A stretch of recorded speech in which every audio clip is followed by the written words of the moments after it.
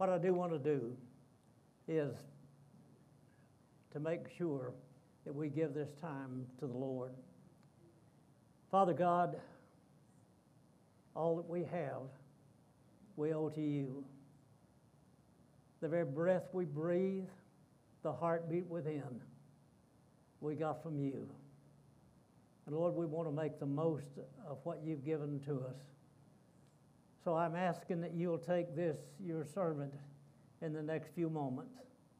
Allow your Holy Spirit to work in me and through me, that I might be a man of faith that Jerry talked about. I just want to be a suit of clothes in which you live today that would express all that you are through your word. I also ask, Father, that you give the listener ears to hear and a heart that's obedient to what we hear from your book. And we'll ask it in the name above every name, that matchless name, Jesus. Thank you, Father. Amen. Before I announce our topic and read any scripture for our message today, I want to try to get us all on the same page. And that's sometimes difficult to do. I know people come from different places, and I've had several mothers over the years tell me, said, you know, Sunday morning is the worst time for worship. When I get 5 kids, by the time I get 5 kids dressed and redressed and redressed and then come to church, well, I'm worn out, and their thoughts are a million miles away. But I'd like to get us all on the same page, and if you would allow me to do that, I want to begin by telling you a story about a young man who, at about the age of 16 in high school, he got interested in bodybuilding and weightlifting. And while he was a student in high school, he joined the wrestling club and was a great wrestler in high school. And in the state, he received great notoriety as a good wrestler. When he graduated from high school, he chose a college that had a good wrestling team. And this young man went to a college to receive a degree, but while he's there, he still wrestles and continues his bodybuilding. When he graduated from college, his degree was such that his employer said, you can name the hours in which you want to work. And he said, okay, I want to work Monday through Thursday. And they worked that out, and he said, I want to keep Friday and Saturday open so I can wrestle. And the man loved to wrestle. 6'6", 230 pounds of solid muscle. And his job every weekend was to enter into a wrestling arena and would pick up another man and smash his body against the canvas. Sometimes he would throw his body against the ropes and smash his body against another to be able to pin him. This man loved wrestling. 6'6", 230 pounds of solid muscle. But this morning, he's flat on his back on the living room floor, back on the floor, and he's crying out, somebody help me. Somebody help me. I can't get up. I can't get up. Somebody help me. And he keeps crying out, somebody help me. I can't get up. And every time he cries out, there's a little 3-year-old boy that giggles. And one of his legs is on one side of his daddy's neck and the other on the other side, and he's seated on his daddy's chest. And his little hands, still so small and short, are buried in the palms of his daddy's hands. And his daddy is saying, somebody help me, I can't get up. And the little boy giggles, 3 years old, he giggles, and every time he giggles, he drools. And it splatters on his dad's face. He's leaned over, his nose is about 2 inches from his daddy's nose. And his daddy's saying, help me, I can't get up. And the little 3-year-old boy is saying, I got you now, Daddy, I got you now. I got you now. Now, you and I know that a 6'6", 230-pound, solid, massive muscle that throws men around in a wrestling ring could, at any moment, just with all of his strength, push his little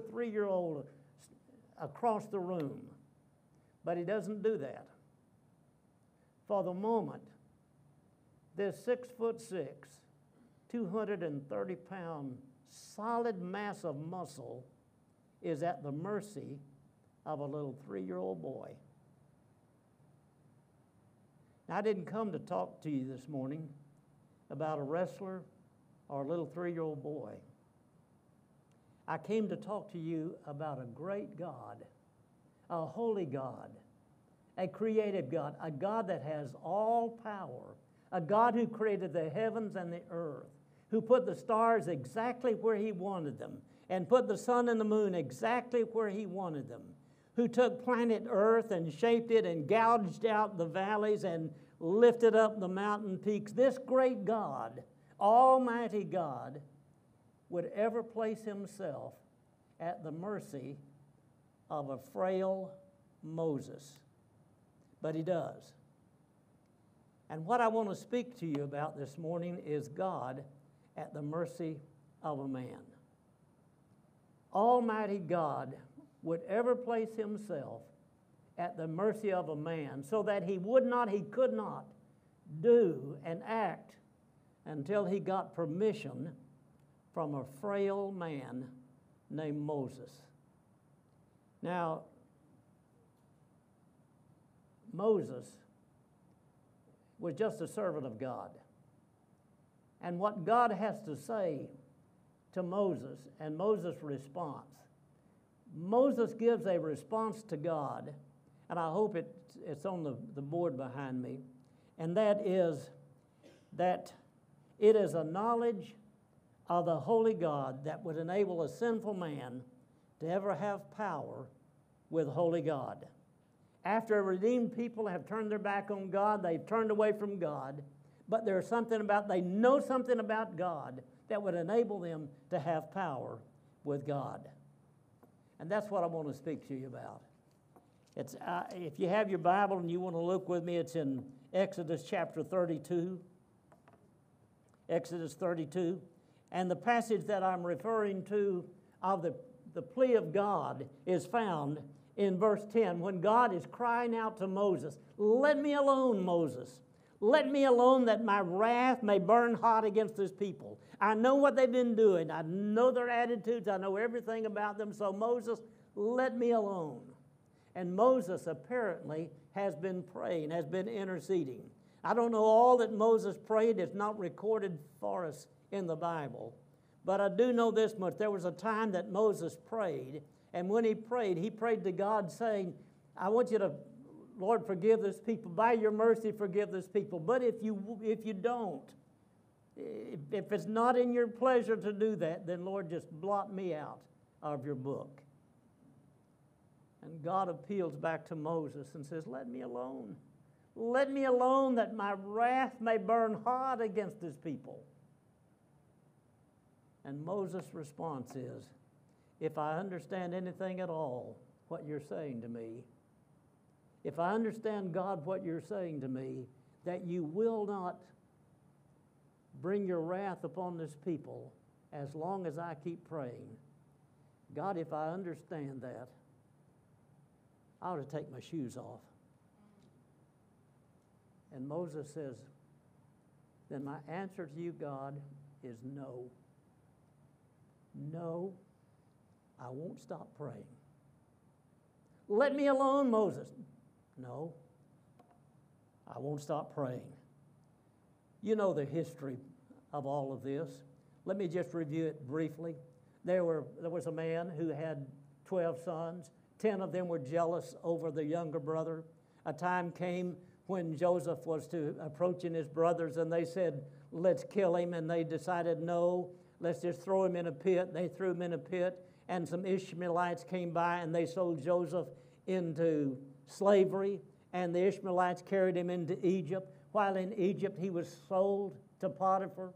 Potiphar saw the wisdom in Joseph's life and made Joseph overseer of his entire house. So while he was gone, he knew everything would be cared for. Joseph would do that. But Mrs. Potiphar had other thoughts in mind.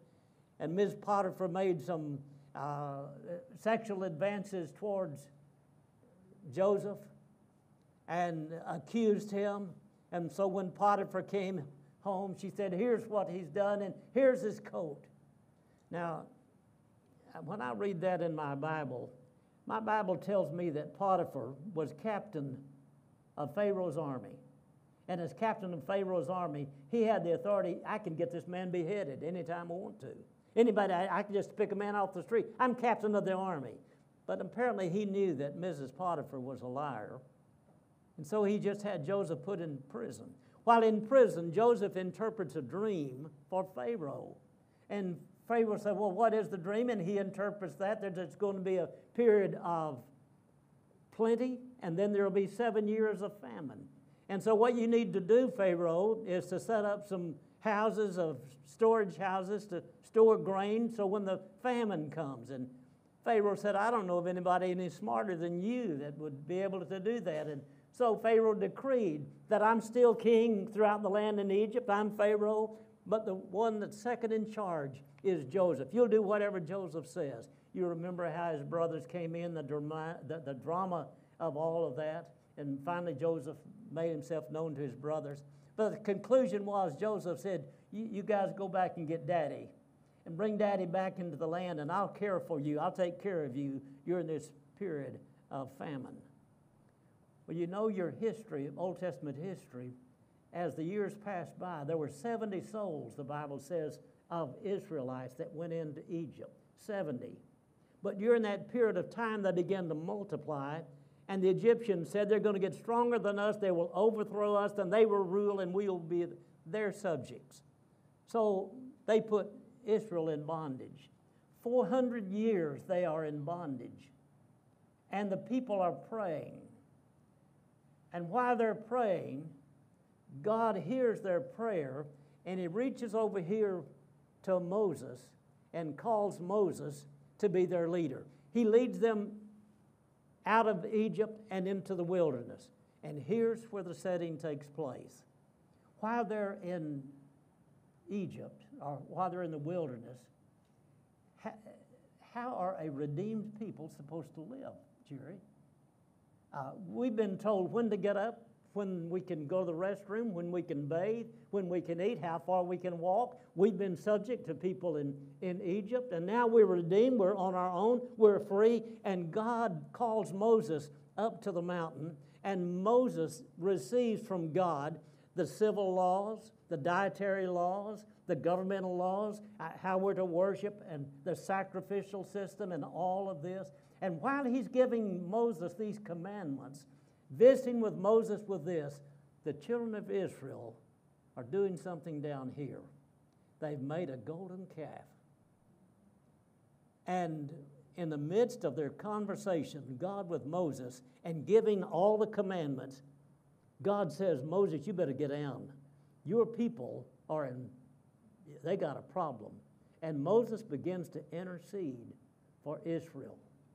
And God says, let me alone. Let me alone. Now then, what I want you to do, you got your Bible open, or you maybe printed up here. What it is, I want you to look first of all at the request of God. The request of God is based upon his knowledge of man. While God is communing with Moses, he still knows what they're doing down here. I'm giving you all these dietary laws, civil laws, relationships, and all of this, but I still know what's going on. Here's what the Bible says, and it's found in verse 7, 8, and that up through verse 10. The bond between Israel and God had been broken. God had said, I will be your God and you will be my people. And that's the way it's going to be forever.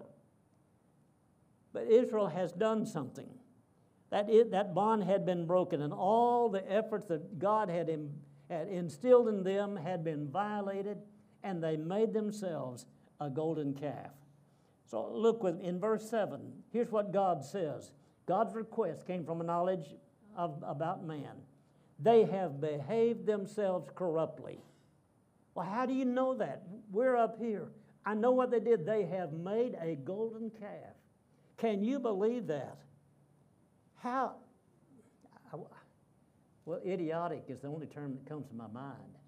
How idiotic that people could make a golden calf, and as soon as they've made it, Then they all bow down and say, thank you so much for delivering us out of Egypt. You just made it. How idiotic can you be? And God says they have corrupted themselves. They have, in verse 8, they say, they've turned aside from the way I've commanded them. I never instructed them in that way. But here they've made this golden calf and are worshiping it instead of me. Verse 9 is a very critical statement.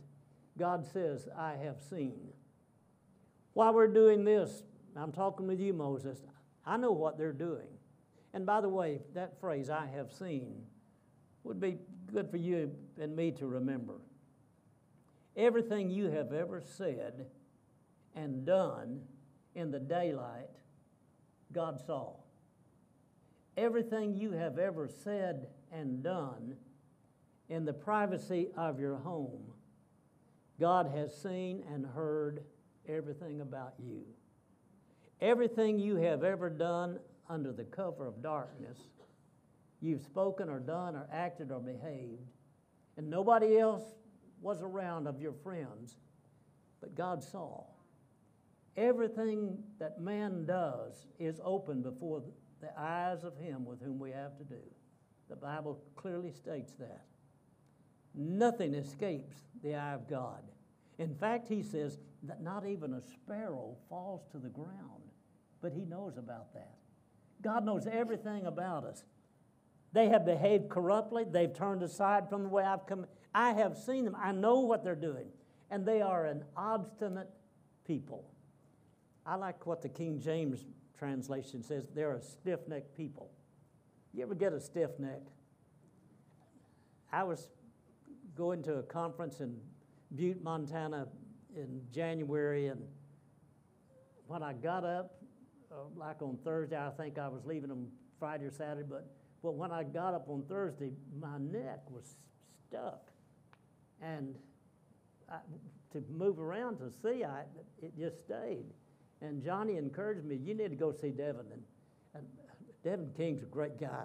You need to see Devin if you get a stiff neck. But I saw it, and he was able to work my neck, so I could not have survived the week, I don't think. But the word that he uses here, God uses, and he says they are stiff-necked people. It is set. And Moses, they're not going to turn from that. Though I would speak, they would never turn my direction. They would never look my way. They would never change in their posture. They're always going to be fixed this way. So Moses, let me alone, that my wrath may wax hot, burn hot against Israel. Moses' reply comes from a knowledge of God. I want you to back up and see verse 7 again. If you've got your Bible open. In verse 7. Let me read it for you. Are you listening? Then the Lord spoke to Moses, go down at once, for your people whom you brought up from the land of Egypt have behaved corruptly. Now listen to Moses. Moses replied in verse 11. Now, there are times, if I have an opinion, I could stand toe-to-toe with Jerry. He could stand right here, and we could stand like this, and you could present yours case, and I could present mine. And you could do that in front of Putin. He could present his case and yours. But we're talking about you standing before holy God. Is there anybody here that feels like standing toe-to-toe with God? Moses did. How do you know Moses did? Verse 7, God said, Moses, go down. Your people that you brought out of Egypt have behaved themselves corruptly. Verse 11, Moses says, Sir, don't tag me with that. I was keeping my father-in-law's sheep, and you made a bush to burn, and it didn't wasn't consumed, and you spoke to me, and you said, I've come to deliver my people. God, they're not my people. Not only that, but you said, come and I will send you. And I told you, if I went back, they won't believe me. And you asked me, what do you have in your hand? And I said, a stick. He said, well, throw your stick on the ground. And I threw my staff on the ground, and it became a snake. And then you told me to pick it up by the tail, and I did, and it became my staff again. And you said, by this, I'm going to show miraculous things. Well, if I go, whom shall I say sent me? And God said, you just tell them, I am sent you. And Moses is standing toe-to-toe with God. I didn't want to go, and I told you that. And I told you also that I didn't speak well. I'm not an eloquent man. And you said, I know, I hear what you're saying. Moses has been looking, or Aaron, your brother's been looking for you, and he's almost here. I'm going to allow him to speak for you. I didn't ask for this job. So, God, don't tag me with this. They're your people, and you brought them out.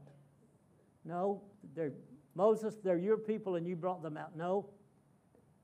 God, there is absolutely no way that I can call down frogs and have frogs, not any of them in the land of Goshen where we live, but frogs be in Egypt, and they're in the ovens, they're in their plates, they're in their cups, they're in their bedrolls, they're everywhere.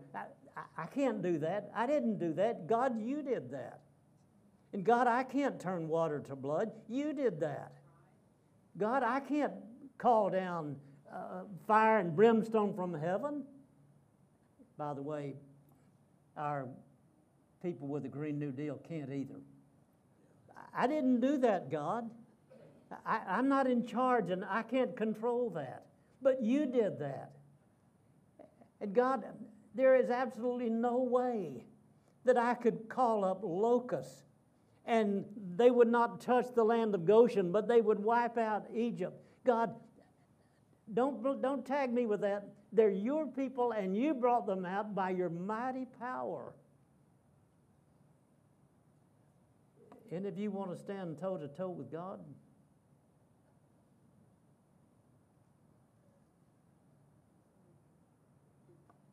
What Moses does? They're your people, you brought them out, and with great power and a mighty hand, you brought them out. Now, I want you to take note of three things.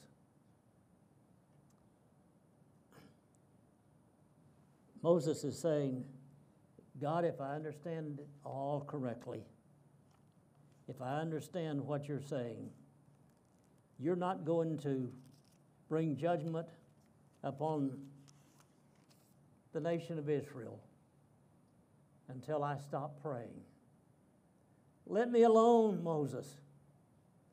No, Lord, if you don't spare this people, then blot me out of your book. Let me alone, Moses.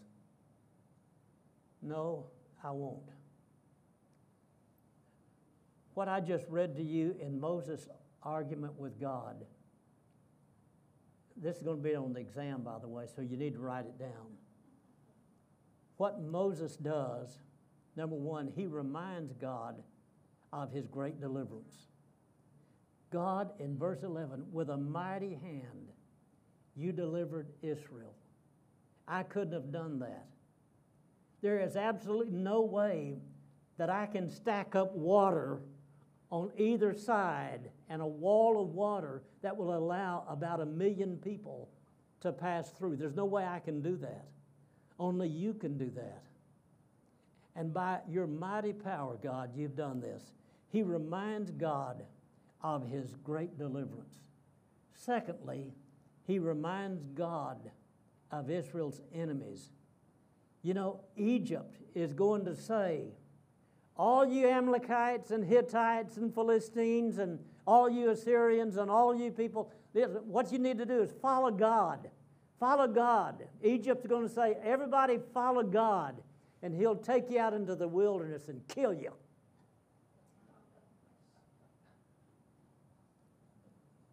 God,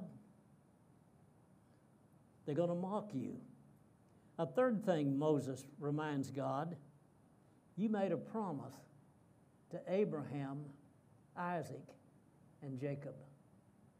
And earlier on in your Bible, when God made a promise to Abraham, the Bible says, since he could swear by no greater, he swore by himself, Jerry.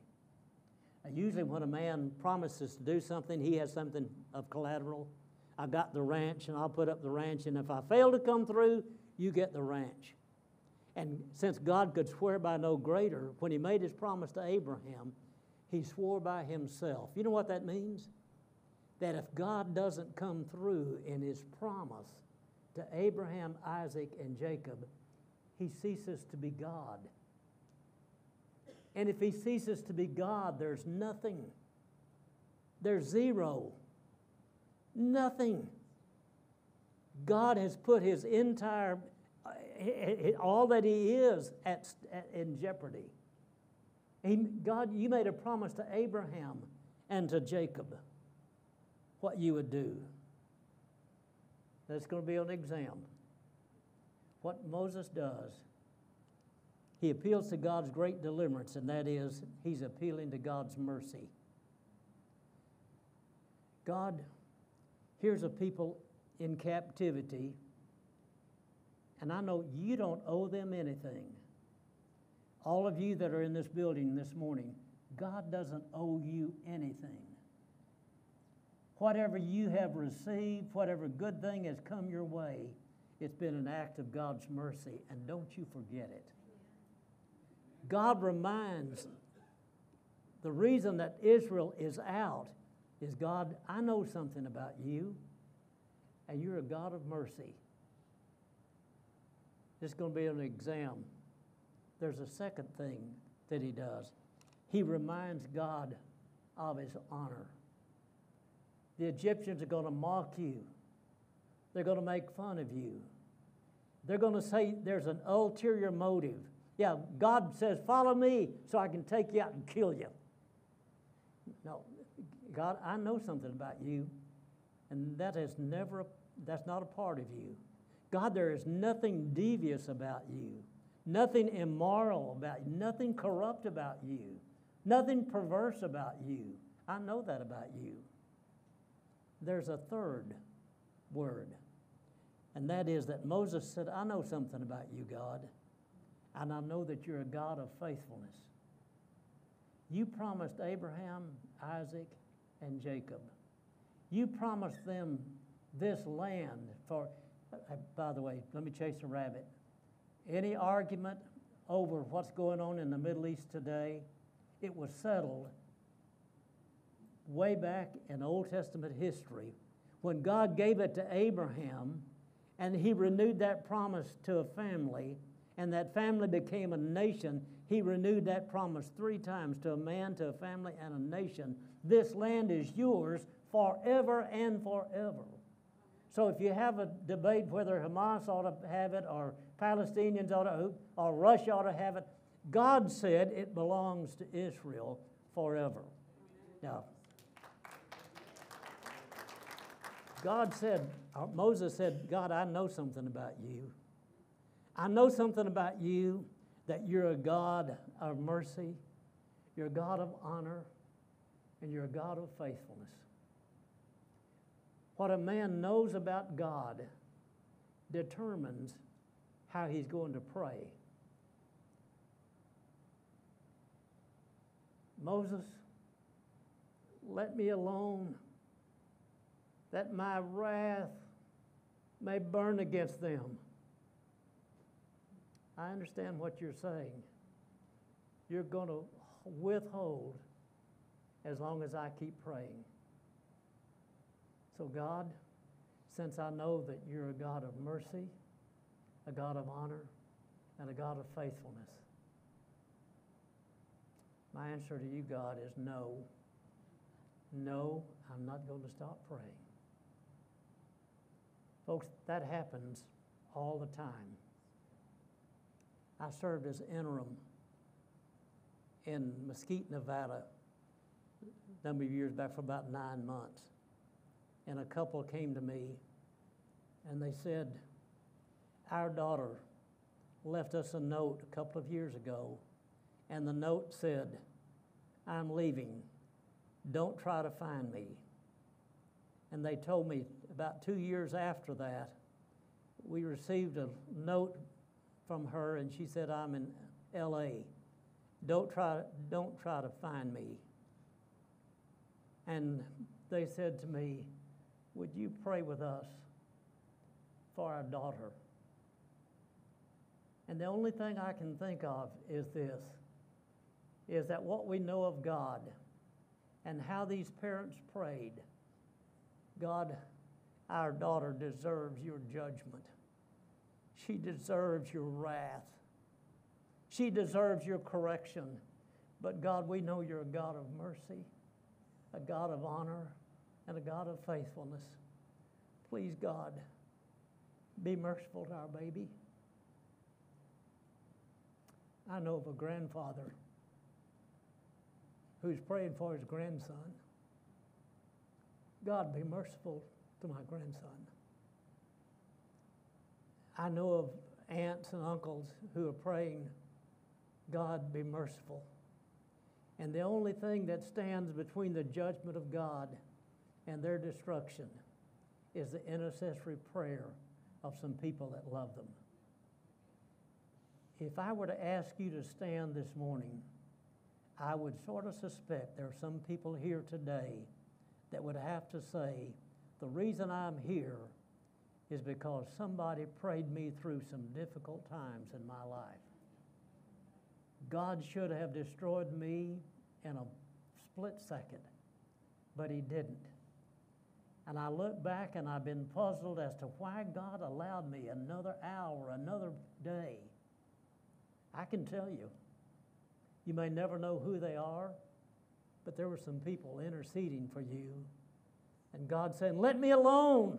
I need to judge them. And that individual says, God be merciful to her.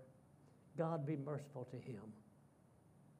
God placed himself at the mercy of a man.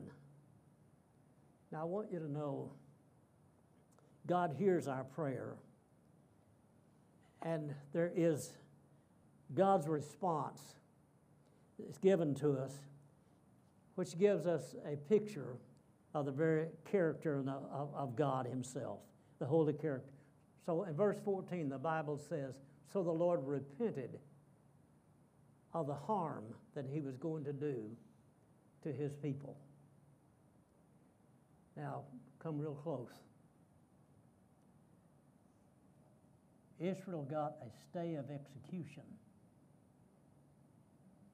God told Moses, okay, I'm going to hear you, but everybody 21 years of age and over is going to die in the wilderness.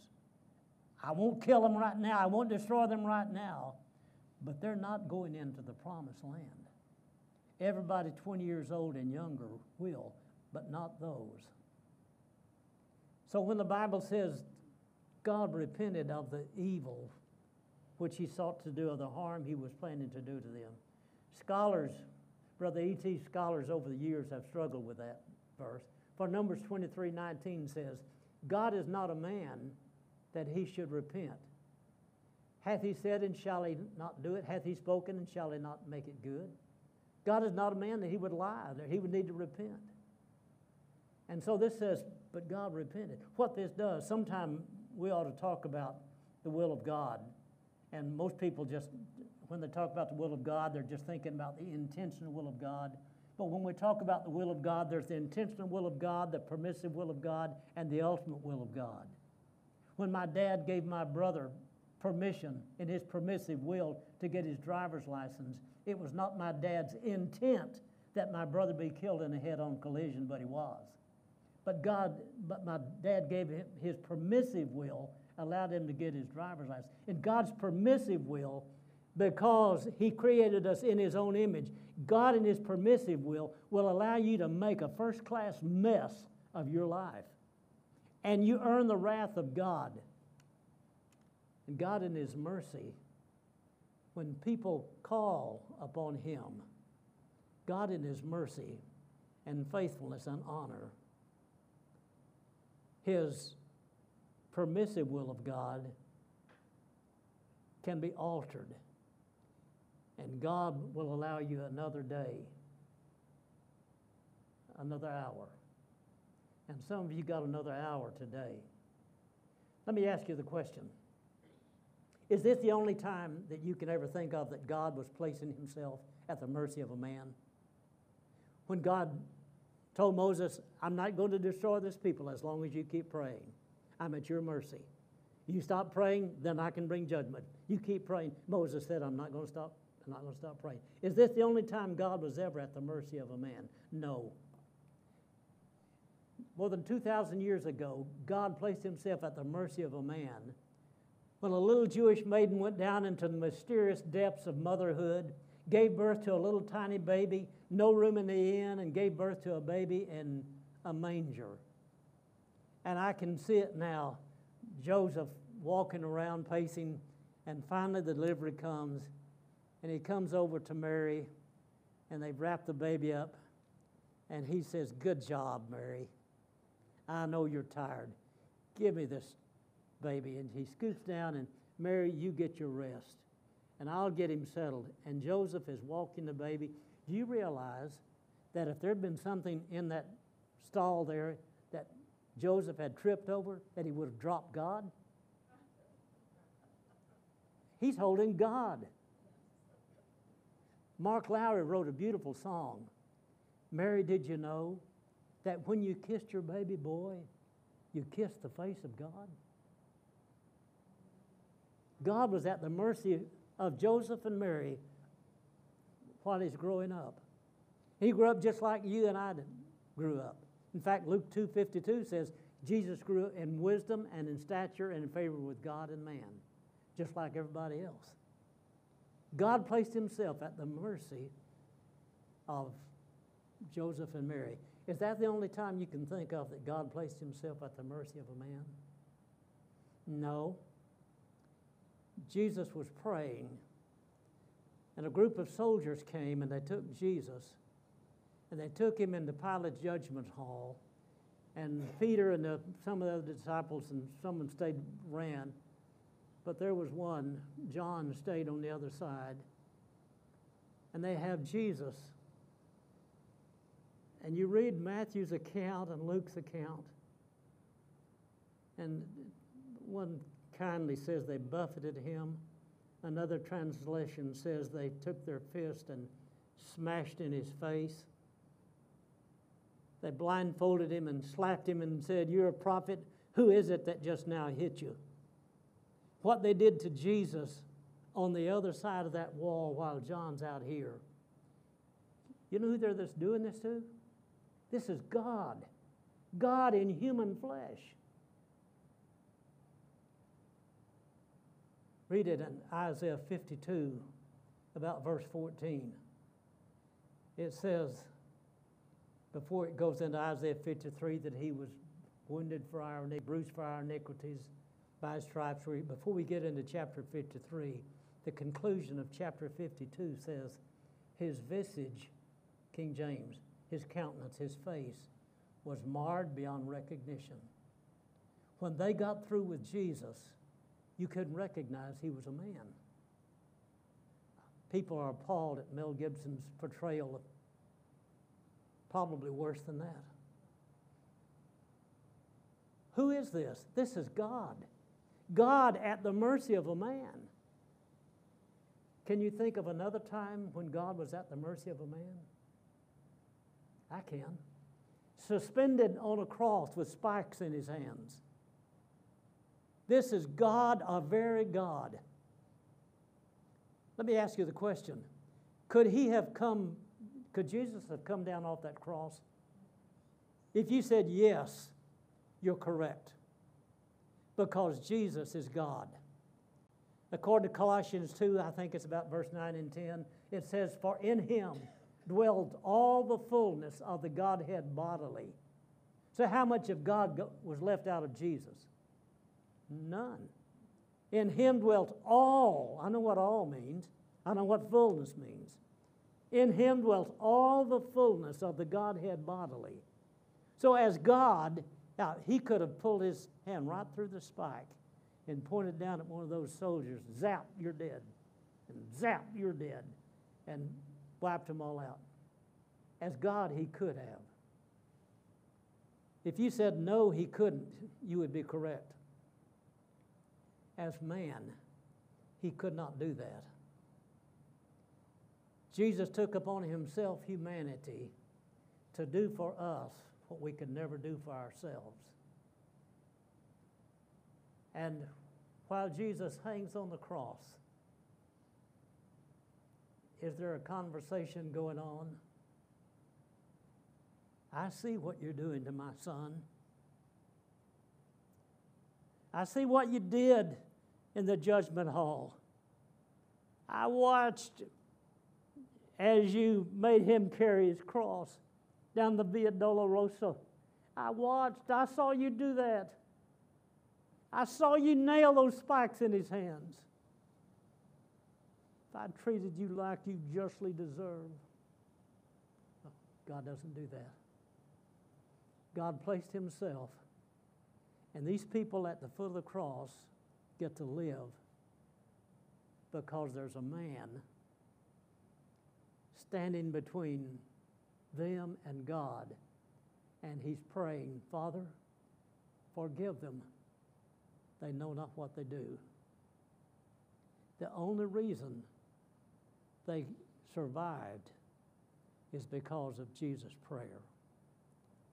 Let me ask you, can you think of any other time when God places himself at the mercy of a man?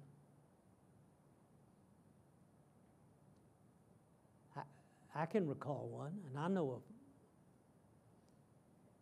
At this very moment, God places himself at the mercy of the man Christ Jesus.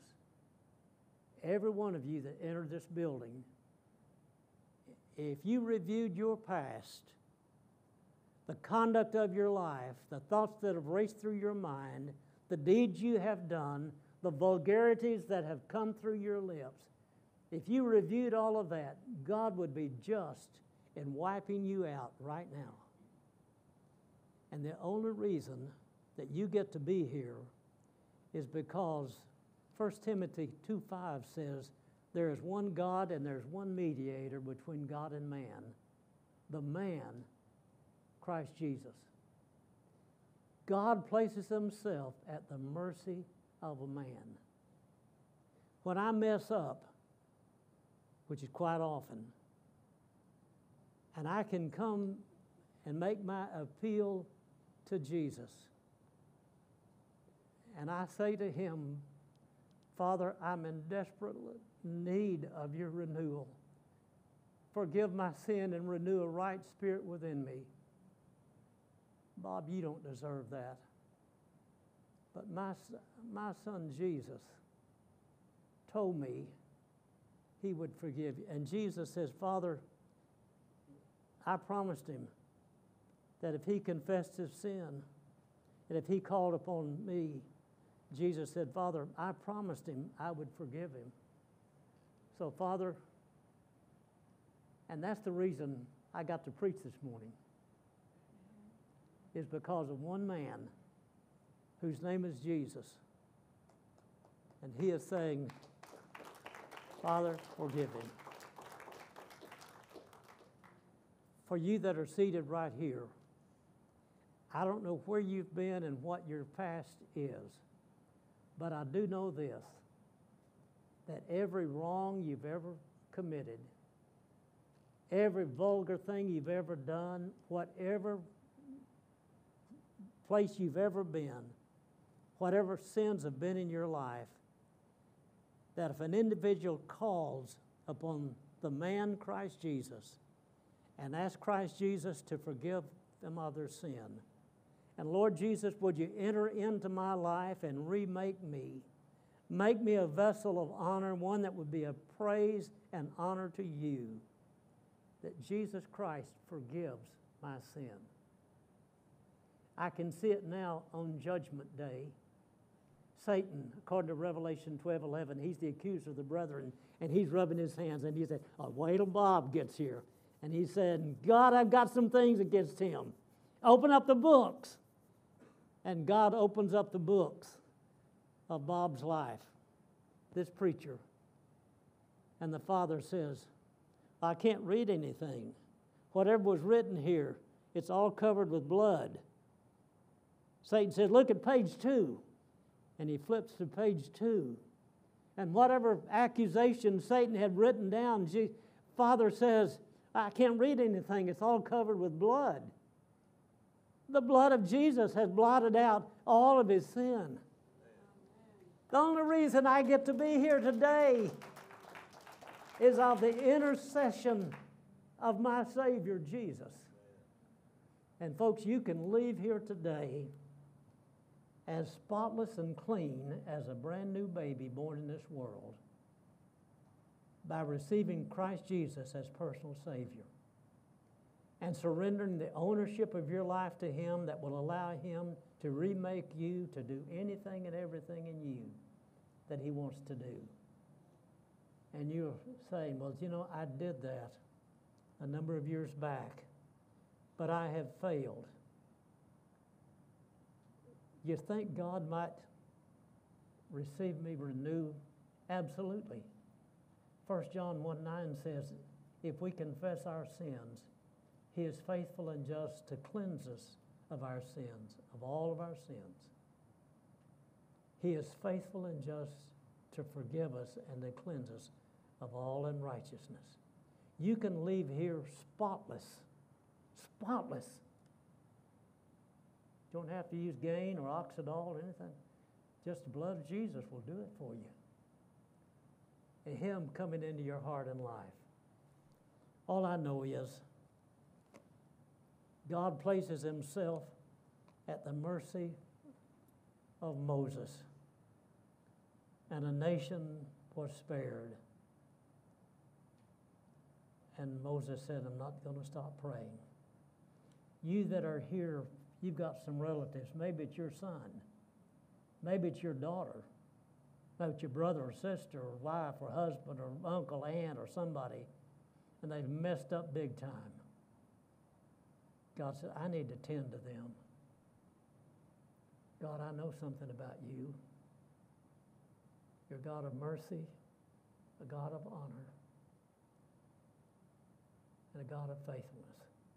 Father God,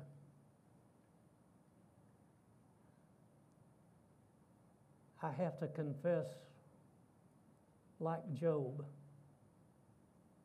this morning I've uttered things far too wonderful. You're greater than any words that man could put together.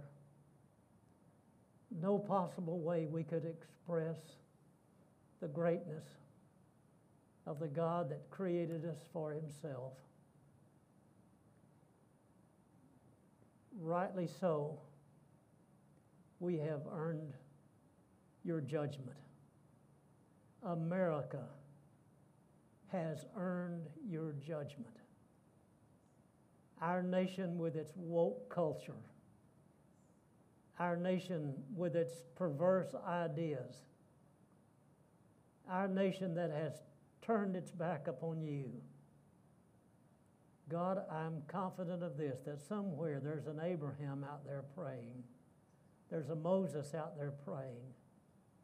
There's a mother and a dad. There's somebody out there praying for the nation. God, I know something about you, that you're a God of mercy. Be merciful to America. God, give us one more day to repent and come back to you. Father God, there's a young man out there. There's a young lady. And God, you've been very patient with them. You've given them another day, and today's the day they need to come home to you. Whatever you want to do in these next few moments of invitation, they're yours.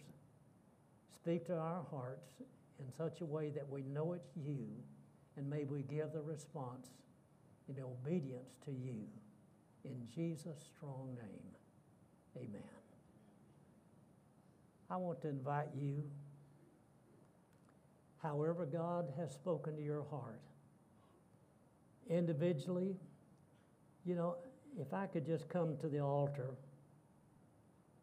just for a moment and to have a brother pray with me, I am almost positive that there would be a brother that would just come and stand here and let you come and slip by his side and that he would pray with you.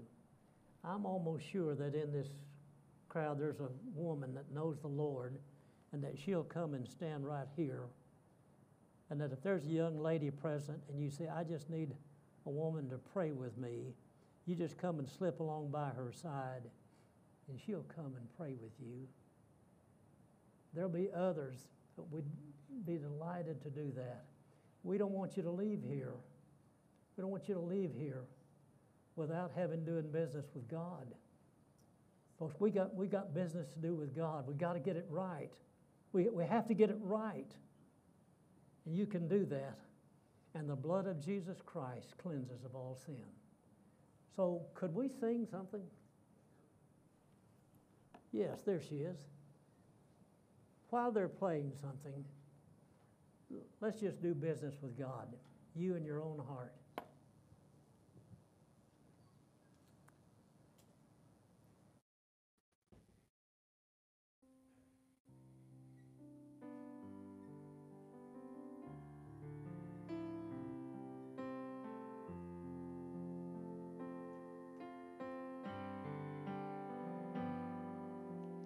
I see the Lord seated on the throne, exalted, and the train of his robe fills the temple with glory,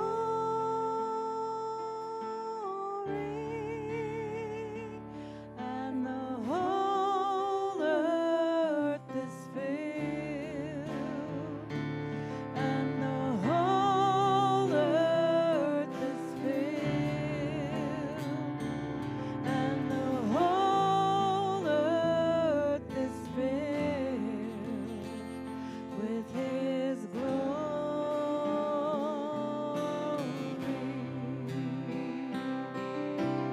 I see the Lord seated on the throne, I want to leave here today for them. You can. The blood of Jesus cleanses of all sin. Somebody stood in the gap for you. Let me alone. No, I won't leave you alone.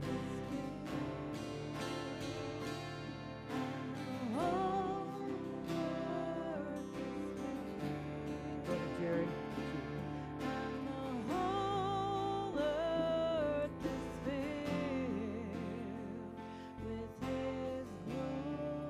We're so glad that you are here this morning, every one of you.